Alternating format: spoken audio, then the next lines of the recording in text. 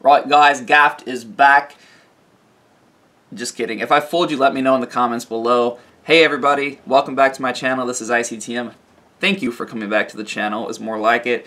I really do appreciate it. Today I'm going to show you an effect I did 7 years ago, back in 2012, called Signed Card to Jokers. I'm going to leave the link to the original video in the description, so be sure to go check that out.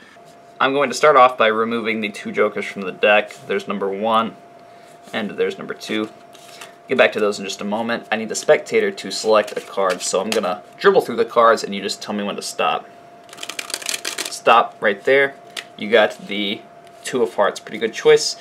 Have you signed the 2 of Hearts, just so if you see it again, you know it is your card. Make sure it's dry. Lose it somewhere into the middle of the deck. I'll show you one more time. That is your 2 of Hearts going somewhere into the middle. Now, like I said, the 2 jokers are going to help us. I have 1 colorful joker and I have 1 silver joker.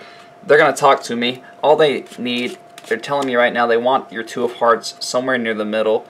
So let's see, 2 of Hearts, and it is close to the middle. I'm going to shuffle it just a little more, make sure, see if we can get it closer to the middle. A few more cuts. That feels about right there.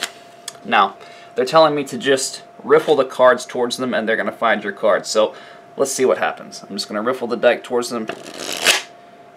And just like that, you can see 1 card shoots from the deck and lands in between the 2 jokers. That 1 card is going to be the Spectators, signed and selected, 2 of Hearts.